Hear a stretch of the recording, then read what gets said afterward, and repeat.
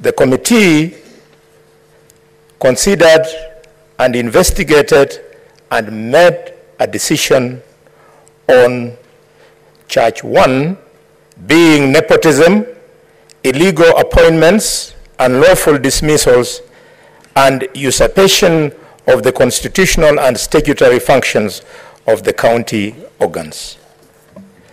It also made a decision, Mr. Speaker, on charge number 2 on incitement, bullying, vilification, and misleading campaigns against other leaders.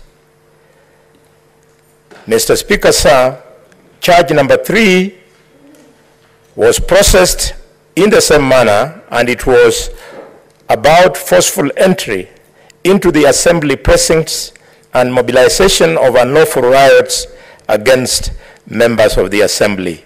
And charge number 4 was violation of public finance management laws.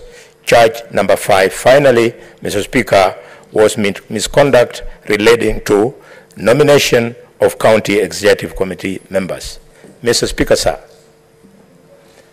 after the consideration and investigations, observations were made, conclusions were made, and by a decision of one after member, all the 11 members agreed and recommended to this House in this report that the charges, Mr. Speaker, none of them was proved or substantiated. I thank you, Mr. Speaker.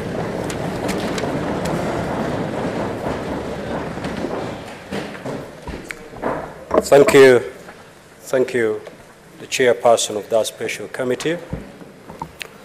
Honorable Senators, as you may have noticed, the committee has found all the allegations against the governor not to be substantiated. Therefore, honorable members, the procedure to be followed in this case is that set out in section 33(6)(a) of the County Governments Act and Standing Order number 84A, both of which provide as follows. If the special committee reports that the particulars of any allegation against the governor have not been substantiated, further proceedings shall, underline, shall not be taken under this section in respect of that allegation.